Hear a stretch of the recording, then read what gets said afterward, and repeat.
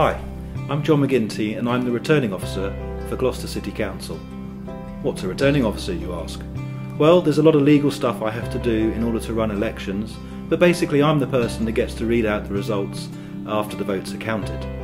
It's a less glamorous version of X Factor, but the big difference with local elections is that you need to register first, and there's a deadline to register, the 18th of April.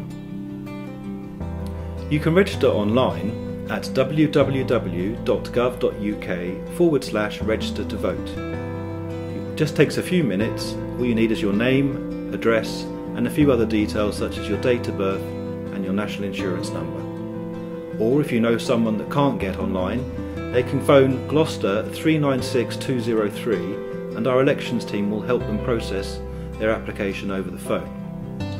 It's really important that you register to vote for two reasons. Firstly, you get to have a say in who makes the big decisions about the future of our city and for the Police and Crime Commissioner for Gloucestershire.